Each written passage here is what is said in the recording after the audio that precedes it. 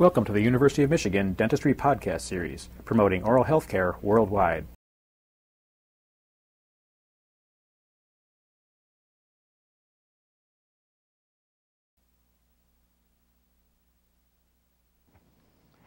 The first in our television demonstrations on histological and microscopic structures concerns the cell.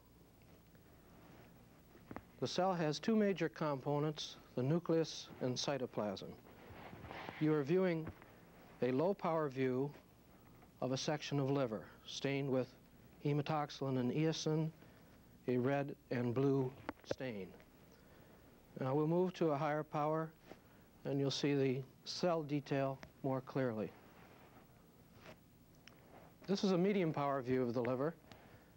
The liver is made up of numerous vascular channels for blood.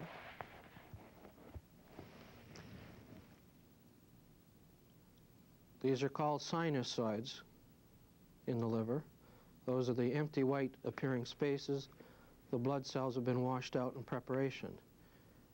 The cells of the liver are in sheets, in cords, in long anastomosing cell layers. Now, we'll look at the cell detail of this section in high power. The cell is bounded by the cell membrane. In this case, the cytoplasmic materials have clumped against the cell membrane, giving it a distinct outline. These are cuboidal-shaped cells. The cytoplasmic material appears pebbled and variegated, and it stains pink. In the middle of these cells is the nucleus. There's usually one nucleus per cell. In some cases in the liver, there'll be two nucleuses or more per cell. Now let's look at the outline of the nucleus, the so-called nuclear membrane. The nucleus is stained blue. In the middle of this nucleus is a prominent dark blue dot, the nucleolus. The nucleus is the information center of the cell. It's bounded by a bilaminar nuclear membrane. The information in the nucleus is stored in chromosomes. Another term is genes. The chemical composition of chromosomes is DNA, or desoxyribonucleic acid. That's the actual information storage in that molecule. Information leaving the nucleus to the cytoplasm usually goes by way of the nucleolus. Now we'll look at electron micrograph picture of a cell and point out the components of the nucleus. In the lower right-hand corner, we have the cell membrane. There's actually two cells here. That's running from the lower left across the field, pointed out here. Now if we'll look at the nucleus of this cell, we'll see the components of it. Now the nuclear membrane surrounds the nucleolus, surrounds the nucleus, and we'll point to that. It's a two-layered membrane. It has pores in it where information can come from the nucleus out to the cytoplasm. The dark material in the nucleus is the chromosomes. Many times chromosomes will clump to the outside of the nuclear membrane. And right in the middle is a very prominent nucleolus. It's particularly prominent in protein-secreting cells. Let's look at a higher power of another cell and its nucleus. We'll outline the nuclear membrane, a two-layered structure. There's evidence of some pores in this membrane. There's some clumping of chromatin material, the chromosomes or the genes, to the outside of the nuclear membrane. There's not a nucleolus shown in this nucleus. Aside from the nucleus, the rest of the cell is the cytoplasm. The components of the cytoplasm are organelles and inclusions. We'll cover the organelles first. Most of these are comprised of cell membranes. The endoplasmic reticulum comes in two versions, both smooth and rough. Smooth endoplasmic reticulum is found in lipid-secreting cells, rough endoplasmic reticulum in protein-secreting cells. Mitochondria are the energy source of the cell. The Golgi apparatus, another membrane structure, lysosomes, and centrioles. We'll cover these organelles of the cell now individually. In a protein-secreting cell, we have large amounts of rough endoplasmic reticulum. These are double-layered membrane structures studded with ribosomes. The ribosomes are made of ribonucleic acid and protein. These are on the outside surface of the rough endoplasmic reticulum.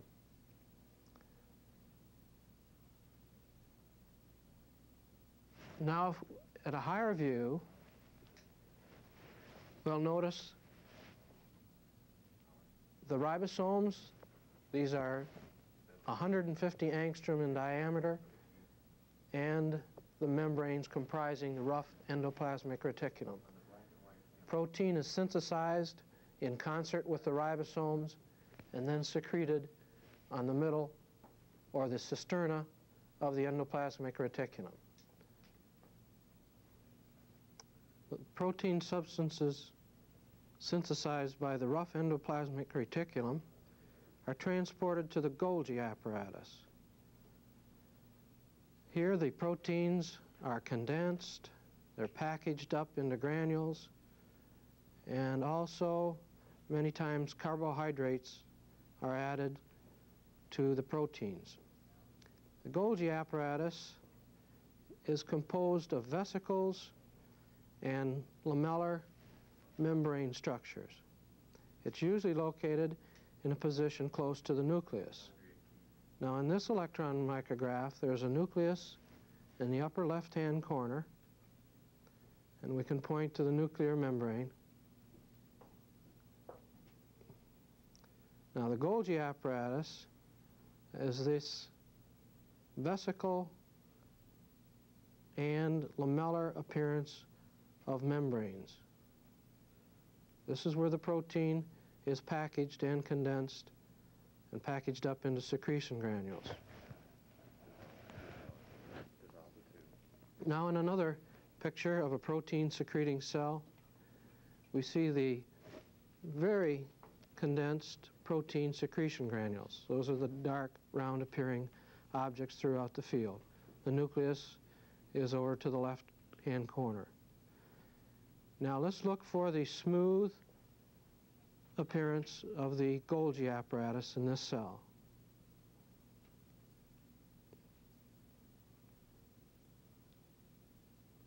So, for review, the material is synthesized by the rough endoplasmic reticulum,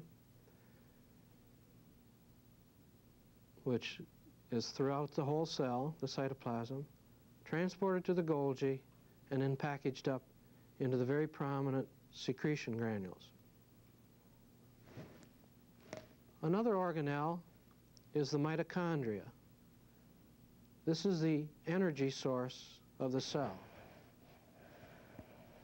It is a membrane structure also with prominent cristae that run through the center of the mitochondria. Many cells have distinct morphology for each mitochondria. Its function is energy production. It synthesizes ATP, which is a high-energy phosphate bond named adenosine triphosphate. There are actually thousands of mitochondria per cell. Here in a higher power, we have an individual mitochondria. It has an outer membrane bounding it, And then there are individual cristae that run throughout the mitochondria. It's on these cristae is the location of the enzymes that produce ATP, the energy source of the cell. Lysosomes contain the acid hydrolases that are found in the cell. These function by ingesting foreign material, bacteria, foreign proteins, and break them down. They're containers of degradative enzymes, acid hydrolases. In this electron micrograph, there are two prominent lysosomes. Here we have one. You can even see the ingested material in that lysosome. Over to the left is another very prominent lysosome. These are bags or containers of enzymes, acid hydrolases. The last organelle to be covered is the centriole. In this picture, we have the nucleus to the left and a prominent centriole found in the cytoplasm adjacent to the nucleus.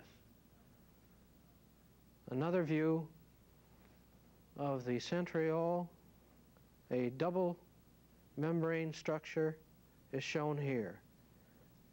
It functions in cell division and also is the origin of cilia in a ciliated cell.